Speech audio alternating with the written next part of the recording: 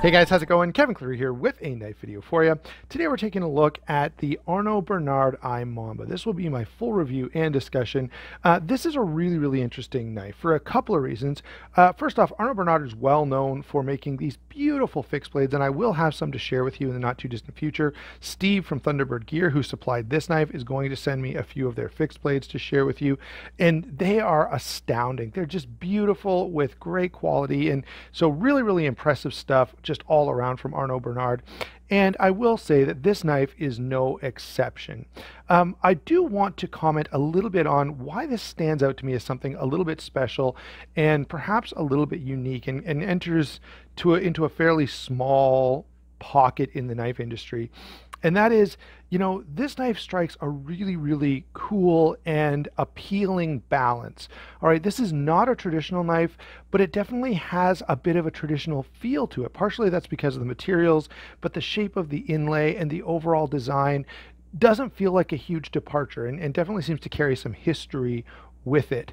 While at the same time, this is different and interesting, and certainly completely contemporary in terms of performance and approach.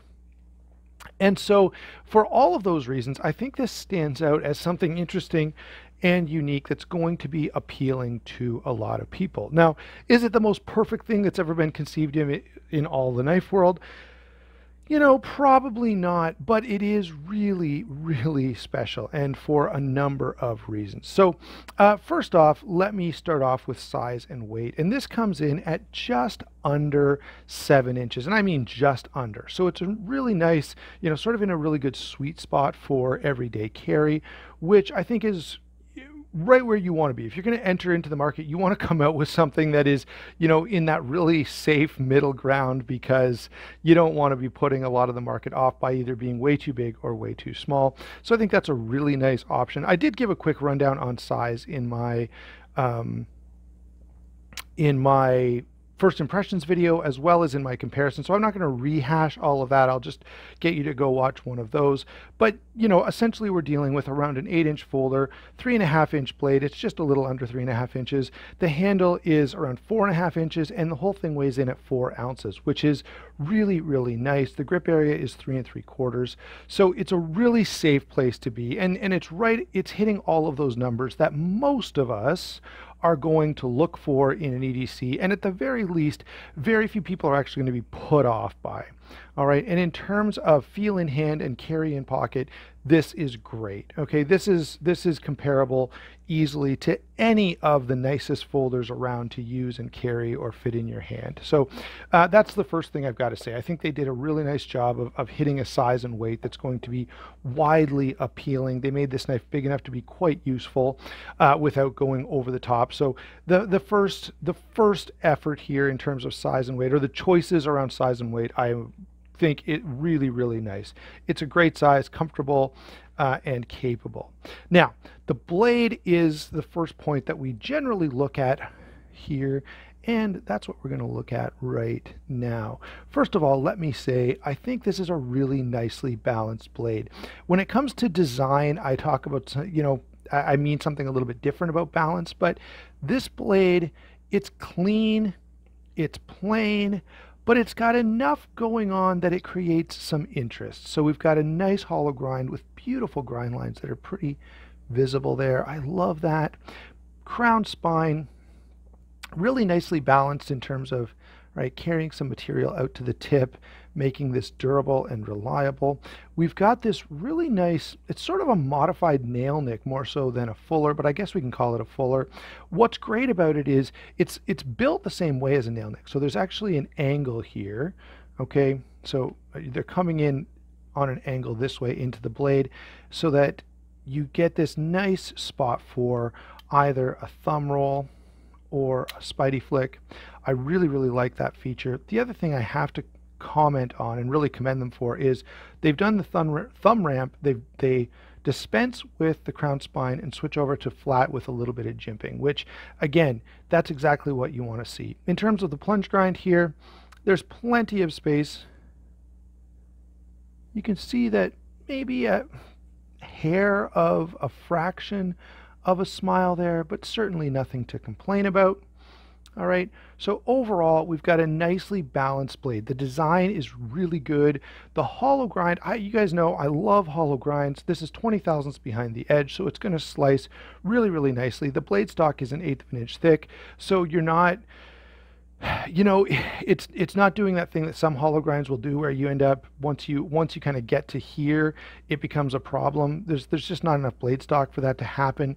It's enough blade stock that I'm confident in its toughness, but it's not so much that it becomes a problem when slicing. So really nicely balanced blade. Now the last point we need to bring up is in regards to the steel, which is RWL 34, which is essentially 154 cm. So that's like the powdered metallurgy version of 154 cm.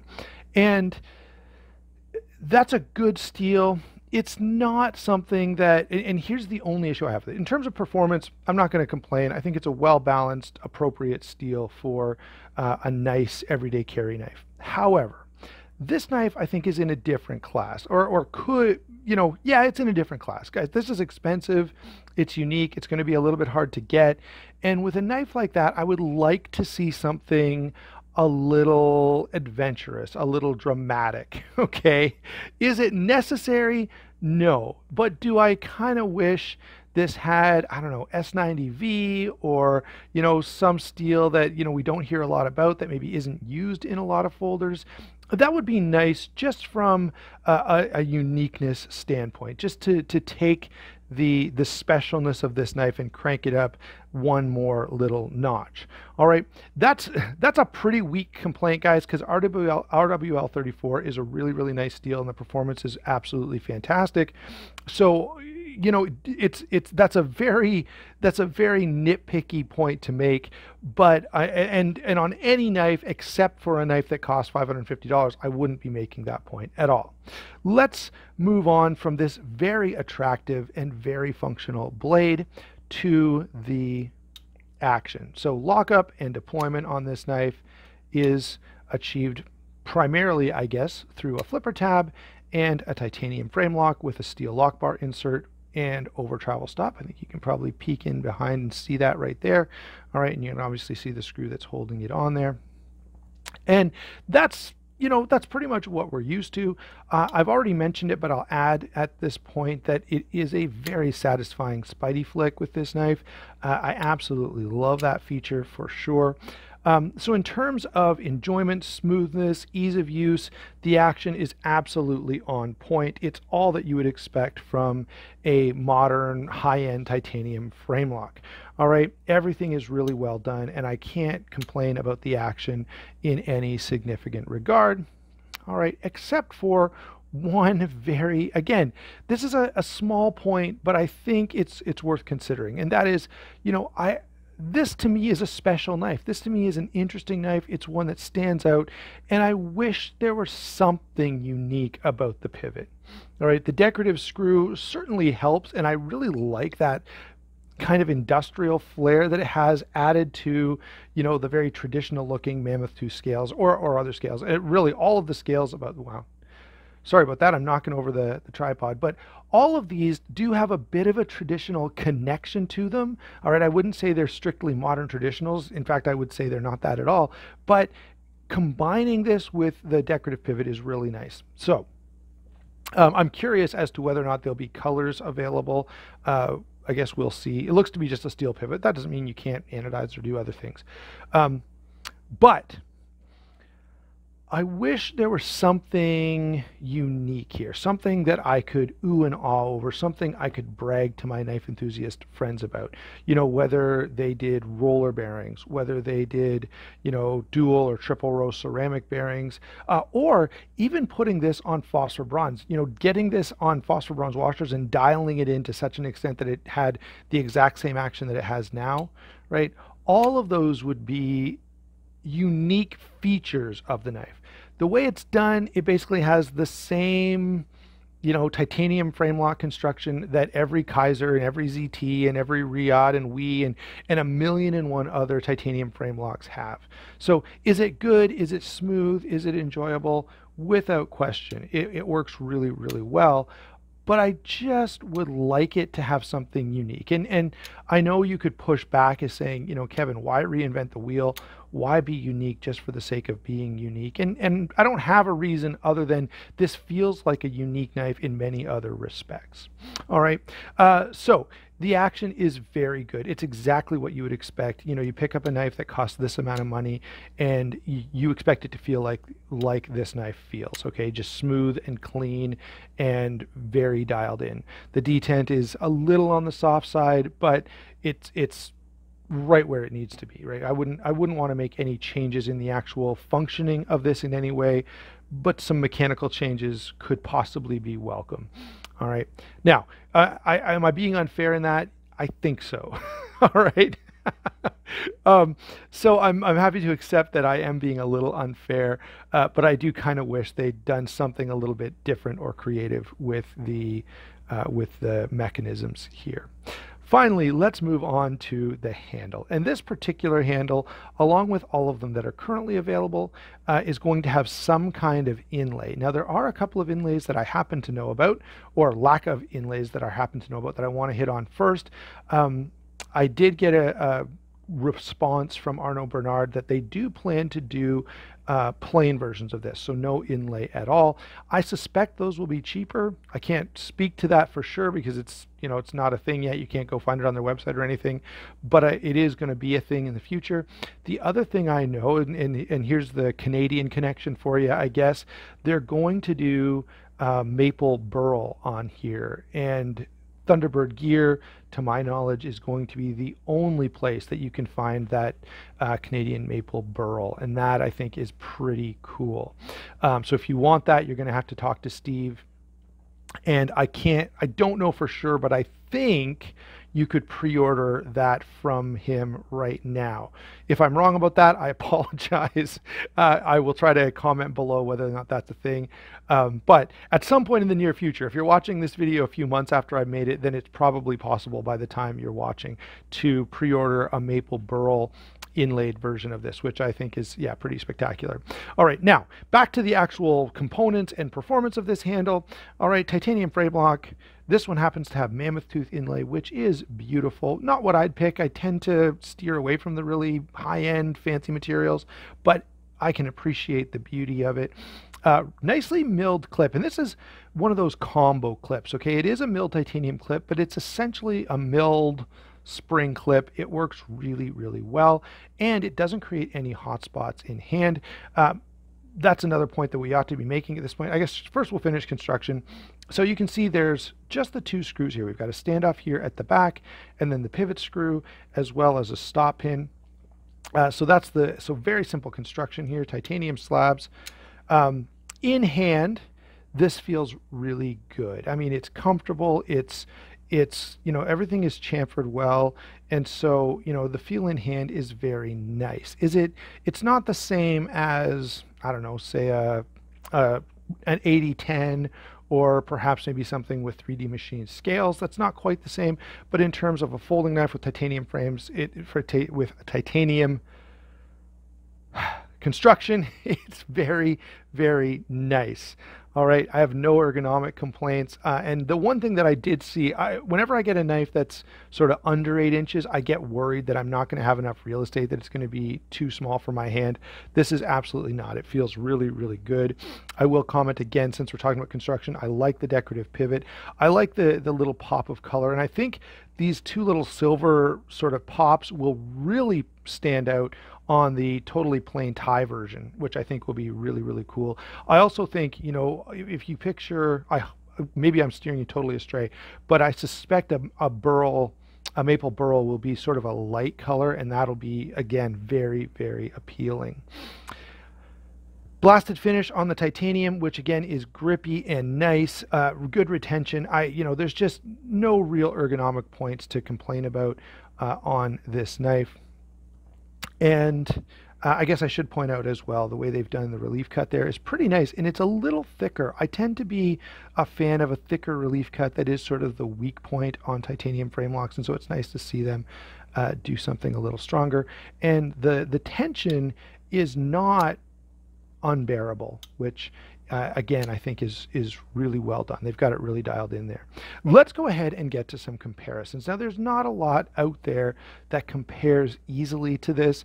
An obvious comparison, and one that we've already done on this channel, is the Sebenza 31. You know, you could have any Sebenza with inlays, the 21, possibly a Menandi. It does remind, a number of people said it reminded them of the Menandi, and I guess it does remind me a little bit. However, this is a proper size. I have less than no interest in a Menandi because it's just too small for me to care about. All of these, I think, are pretty comparable. They all offer something simple, but something very well put together and awfully high end. I will say this, I haven't looked into the warranty for these much, but they are made in South Africa, which means at the very least the shipping back and forth is going to be a bit of a heartache. That would be one considerable element to think about when you're looking at, you know, a comparison between these two. All right. Otherwise, I think, yeah, the Sebenza stuff is quite comparable as sort of a hard use gentleman's folder is kind of where I would class the Sebenzas, and I would consider this almost the same thing, maybe a little lighter use. I do want to throw in another couple titanium frame locks, or you know, titanium, high-end titanium knives. Here's the Riot Torrent, one of my favorite knives of all time. Obviously, this is bigger and this is different, okay? But I thought I'd throw it in there just because the action on here is spectacular and offers something pretty well, you know, similar in quality. If you're looking at this going, Kevin, you know, there's never a time in my life where I'm going to be spending $560 on a folding knife, then that may offer you an alternative. Another alternative that I want to throw out there that has action and fit and finish that's really on par with this knife, or even the knife I just showed you, the Riot, the Real Steel Lynx. And that may seem insane. The Lynx goes for like 230 bucks. And I've said this in my review, I've said it in other comparisons. In terms of feel and performance per dollar spent, this is a really, really hard knife to beat. Like, it feels like $1,000 knife. All right, that's why I threw that in there. Now, the other knives I want to throw in I'm going to throw in because of their sort of prowess as nearly perfect EDC folders. So the Benchmade Super Freak is a really, really great everyday carry knife, really good size, really good balance, and you can see, and I would say in terms of, you know, filling that EDC role almost perfectly, the Imamba would be certainly comparable. I'm going to throw a Rat Model 1 in here more for size comparison than anything else, just in case you aren't too knowledgeable about some of the other knives we've looked at. That's not comparable at all. I'm only throwing it in there as a size reference. The other knife I would throw in is a Para 2. Again, more for a size reference and for that connection to, you know, people argue about this being the most perfect EDC out there. And this is easily comparable in that regard. Like, this is a really, really ideal everyday carry knife if you like to spend significant amounts of money on your everyday carry knife.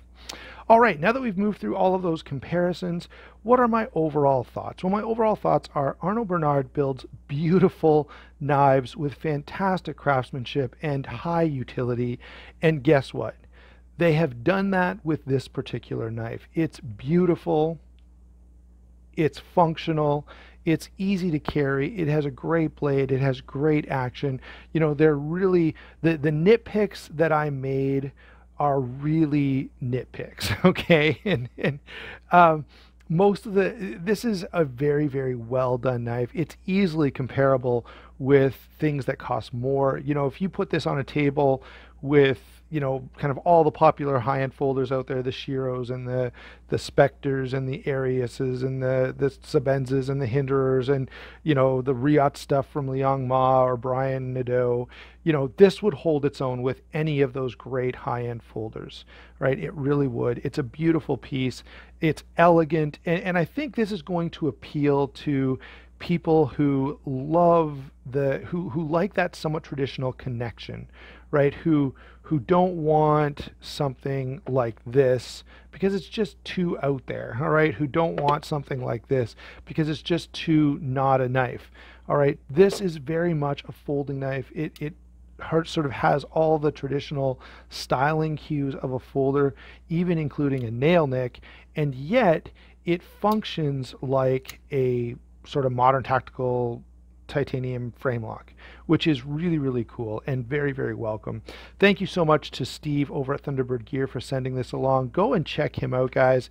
Thank you to Arno Bernard for answering my questions and for making such a beautiful knife. And thank, most importantly, all of you for watching. Your continued support and continued viewership is something that I greatly appreciate. So there you go, guys. That's my take on the Arno Bernard Imamba.